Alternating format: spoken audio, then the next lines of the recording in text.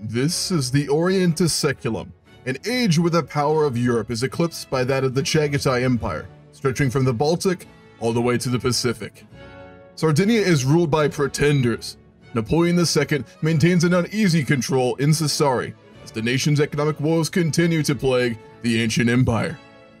A man of unquestioning greed, Napoleon's private expenses have cost the treasury and legitimacy of his rule greatly, yet the monarch makes up for it with a diplomatic brilliance which is changing the nature of what Sardinia is seen as by all. Many of the emperor's advisors beg him to rebuild the outdated and poorly supplied military and navy which put him on the throne in the first place, but it falls on deaf ears. With many of the world's great powers having struggled to deal with the great crash at 35, war and imperial expansion have not been great in this era, but that is about to come to an end. If Napoleon cannot get his house in order, another may soon seek to take its place. This is the second part of a roleplay grand campaign in Victoria 3. Leave a like and subscribe if you enjoy. We are one of the major powers in Europe yet again, but not a great one by any means. Our foreign policy has resulted in a number of dramatic changes. Specifically, we now have defensive alliances with Cuba. We have built a defensive agreement also with Ferrara in the north of Italy as a buffer zone to the north, with Somalia in Eastern Africa, who actually originally approached us, as well as with the Mewar, one of the very powerful princedoms in India, giving us a leg into diplomacy in the region, as well as a strong ally in what is now modern-day Jaipur and then the Bengal region, modern-day Bangladesh. Besides that, we have rivalries with the Bosnians, with Byzantium, with Castalla, with Lithuania, and with the Netherlands, all of which are very hostile to us.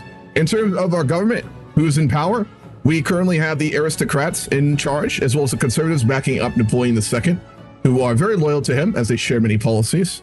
And very hostile to us are, of course, the radical liberals and the liberals. Until the Admiralty is built, we're going to be in a bit of a rough economic shape here, but that's fine. This is a very needed step in order to rebuild the quality of our Admiralty and our Navy that once existed and was lost during the post-Napoleonic period. Some naval officers are worried that the new Admiralty will reduce their autonomy and the control they have over their own units.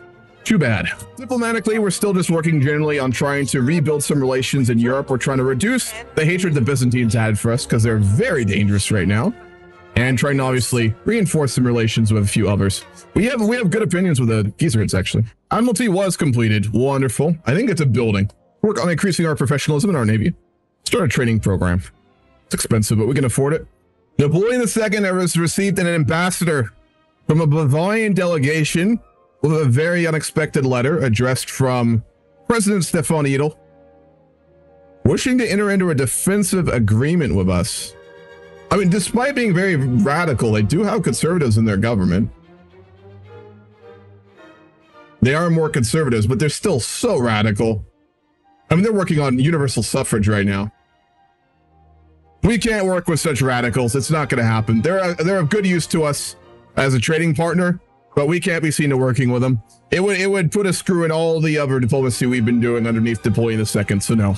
So obviously, the armed forces and the Navy are very interested in a war with the Papal States in order to secure the last of southern Italy, as well as their company in western North Africa.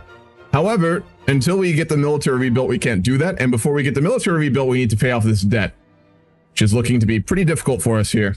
The Chagatai are buying a ton of our iron. God damn it. Let's put some tariffs on it then, at least. If they're going to keep the route, we're at least going to make more money off of them. They need the iron so bad they're going to pay for the tariffs. I was trying to figure out where all our iron's going. The Chagatai are buying all of it, which we really don't want. We don't want to be exporting cheap goods like that. But we have a trade agreement with them, and we need it to buy all their cheap goods. Folks, I think we're getting conned by the Chagatai here. I'm going to be honest. It's not profitable. Our industrial minister has signed a special act into place to protect exports away of scarce materials, resulting in Chagatai's traders having to pay enormous costs. So his main goals, Napoleon's main goals, is just diplomacy and corruption, essentially, right? So we're working on developing good relations and growing the economy. This is a very, very stagnant period for us. Work on some more relations improvements. We have no desire to hate the French, but we can't improve relations with them. We'll work on the Castallans. Send an ambassador to Scandinavia. We're going to go ahead and start trying to pass protectionism. Currently in our government, there would probably be a pretty big deal between like the traders and like the government, because the government underneath Napoleon II is obviously wanting to have a policy of good relations through diplomacy. So we're trying to develop good relations with countries through trade agreements and things like that, including the one with the Chagatai, as well as export policies that aren't dependent on it. Whereas the traders are losing a fortune trying to manufacture when all their cheap goods are going to Asia right now. So yes, we are kind of going bankrupt at the moment. The monarchy just got overthrown in Britain. Presidential republic and an oligarchy. So the House of Commons completely took power in Britain. They got rid of the king. Probably a little bit too much influence from the Bavarians, I would say. Man, monarchs are dropping like flies in Europe, aren't they? President Cornelius Allenby took power. He's a charismatic merchant. Part of the bureaucracy of London. He's loved. At least the fecal monster's still in power. Look at that jawline. The current emperor of America is abolitionist. Are we going to see a civil war in this timeline between like the emperor of America and like the southern plantation owners? The most prominent members of Campania's high society have been organizing luxurious parties in the new and lavish urban buildings. I mean, we'd approve of that. We should have enough music. We have 2 opera halls. No, it's not enough. We'll need to build more music halls, I guess. We have a lot of rich people. We also don't have enough fine art buildings. We have had an ambassador in Cairo since the end of the war with the Egyptians, and I guess they've actually are no longer outright hostile to us. They've asked for a trade agreement. The question is that worth it to us, though? Because tariffs are actually of use to us, and we're not pro-free trade yet. It's only 46. No, I'm going to deny that. Our traders wouldn't get anything good out of it.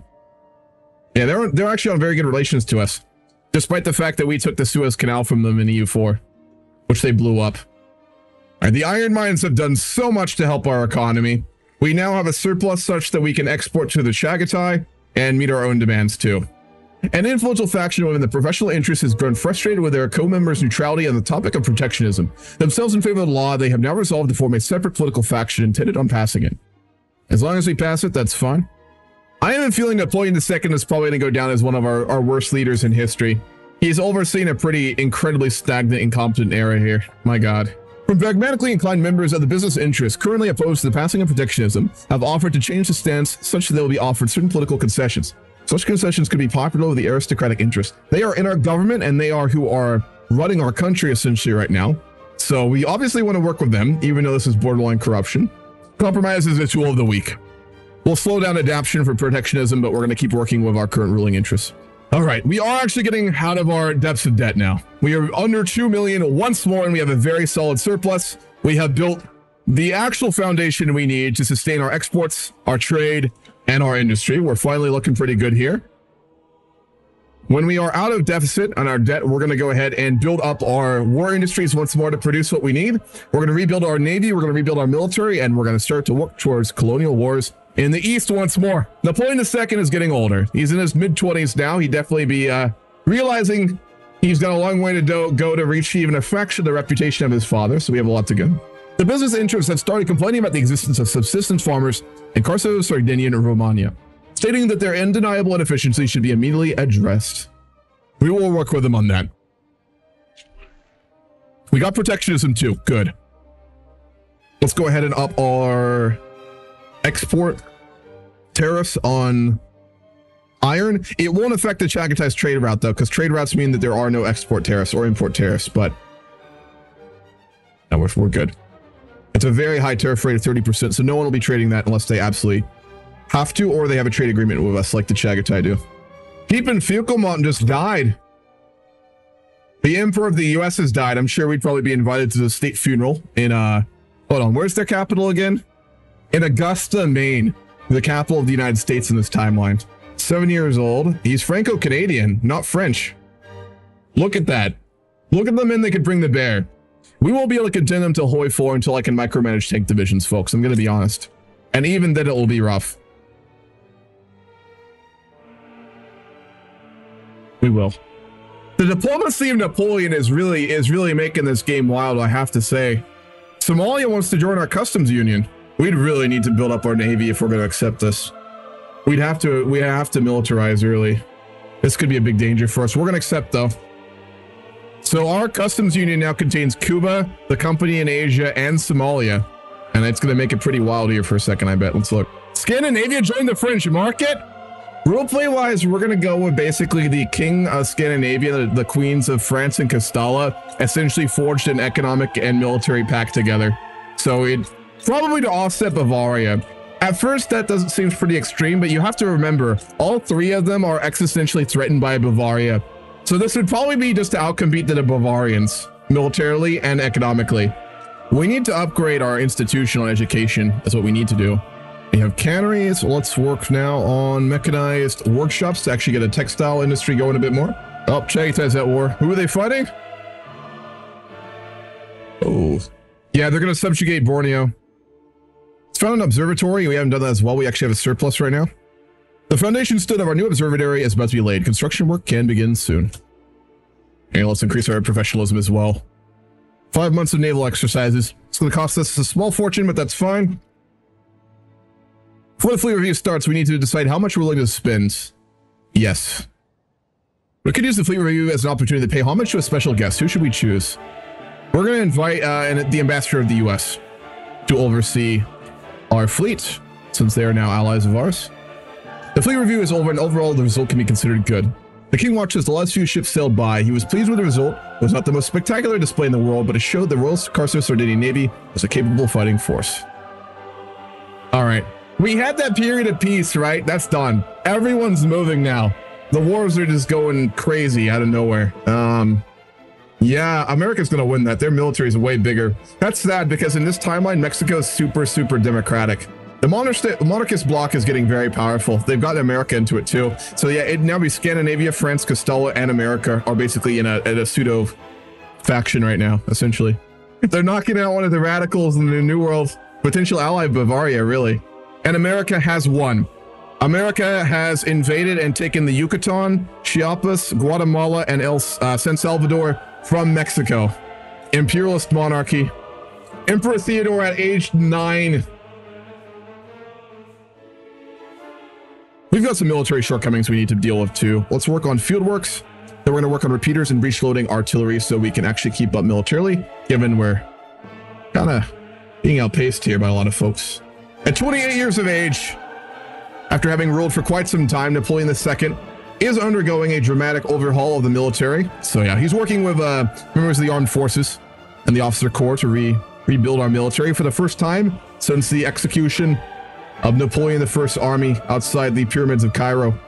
A great composer stopped in our country on our current tour and decided to stay for a while. Alongside Gioacchino Rossini, Valenzo Bellini, and Giuseppe Verdi, Gaetano Donizetti, saying all these wrong, is considered the most important Italian composer in the 19th century. With around 70 operas, he achieved great fame throughout Europe during his lifetime and was described as a master of bel canto. Born in Bergamo, he first celebrated his great successes in Italy until he looked elsewhere for more favorable conditions for his work due to increasing censorship.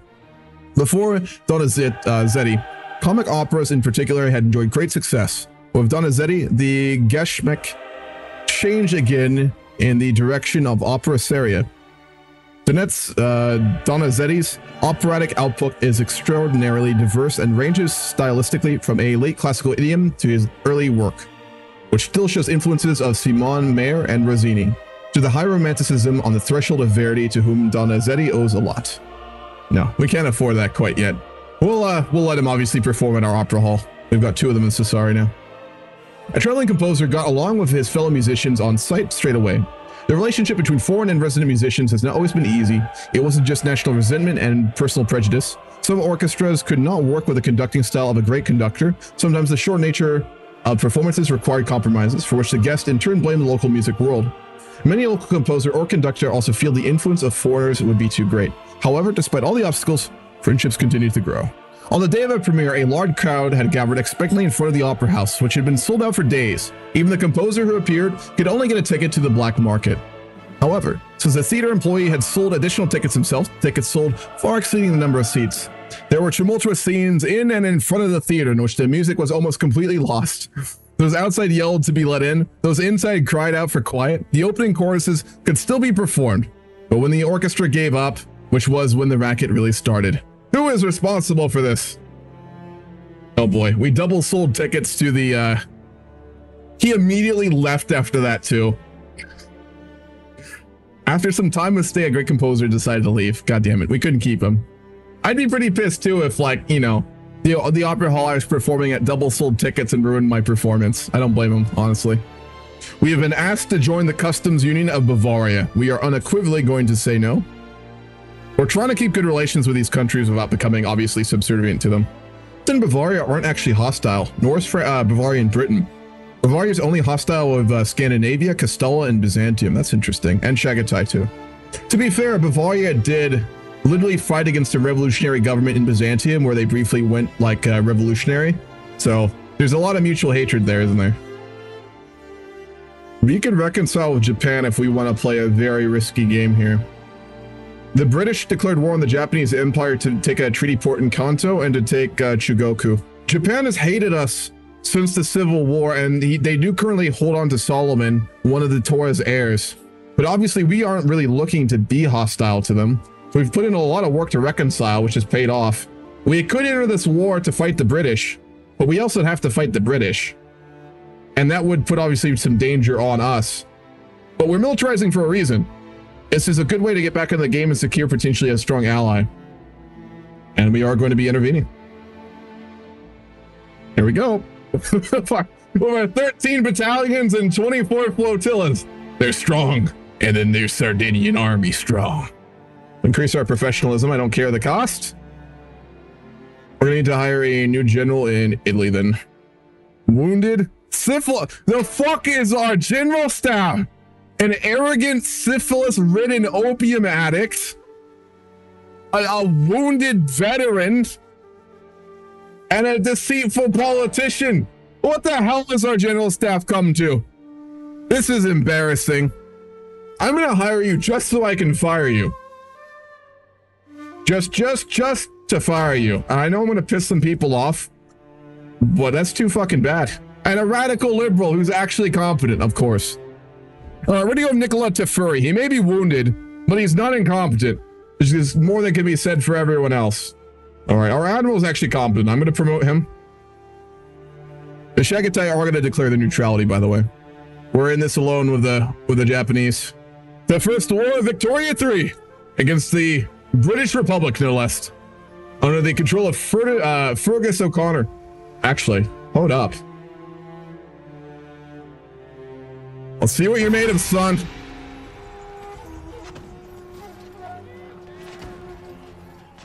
We're sending the fleet to Asia. Napoleon will defend the home isles. The Japanese are surrounded, but they're winning. Oh, yeah. Get him, boys. General Shinsaku Shibiyama. Experienced defensive strategist, offensive planner, wrathful, and cautious. He is a very good general. What have the British got? General Lopez. He is arbitrary and well-traveled. We're building the last of our naval bases. We'll wait until we build a couple more steamships, then I'm going to hit them in the Strait of Gibraltar. We've got a long history with the Brits there. We should be knocking out their supply lines as well. Yep, we are. Good. That's why I have them in the Java Sea, by the way, folks. Although we don't know yet if Napoleon II is a competent commander, with a father like Napoleon I, he definitely want to prove himself and do something like his father did in the U4, so. Oh, hello. Japanese Navy in the English Channel. Off the coast of Brittany. The British are navally invading, though. Yeah, Britain lost Shikoku, their treaty port, and they're trying to naval invade again, but they're getting pushed back. The Japanese are navally invading Britain. They are getting slaughtered on the landing in southern England, but oh my god, they actually tried. Holy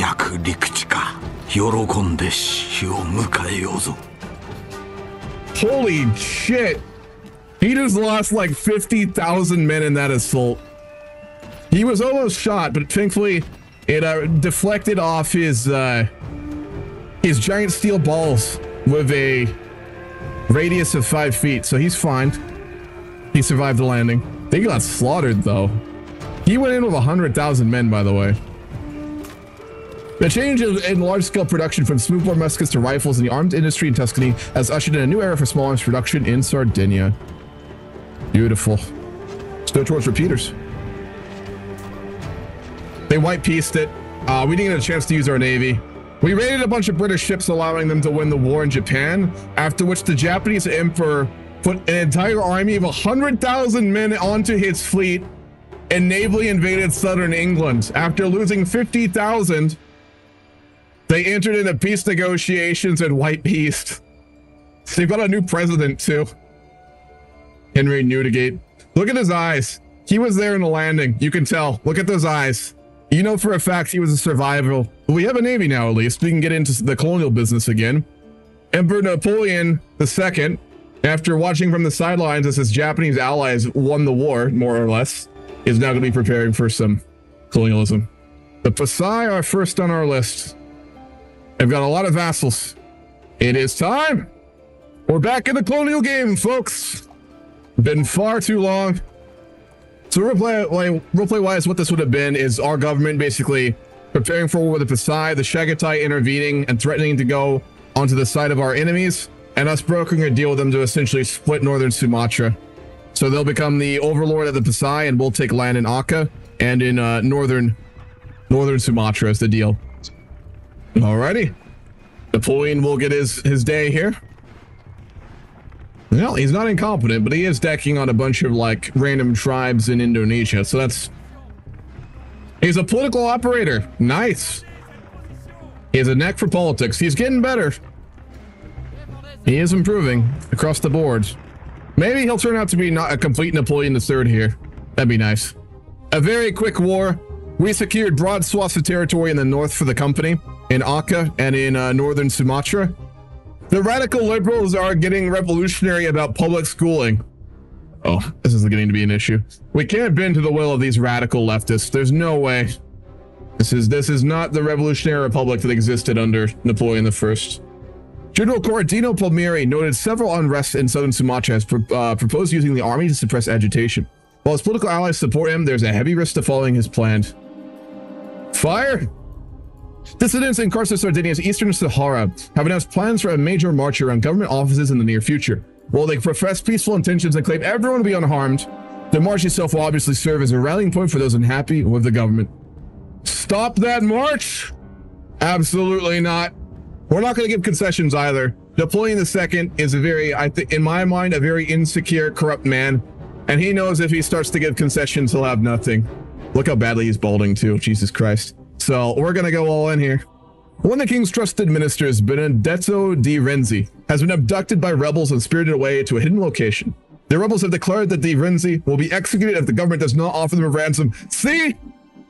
Also in the army. A minor member of the Carso Sardinian nobility has been assassinated by revolutionary forces in his estate in Malta. The surviving members of his family are demanding reprisals.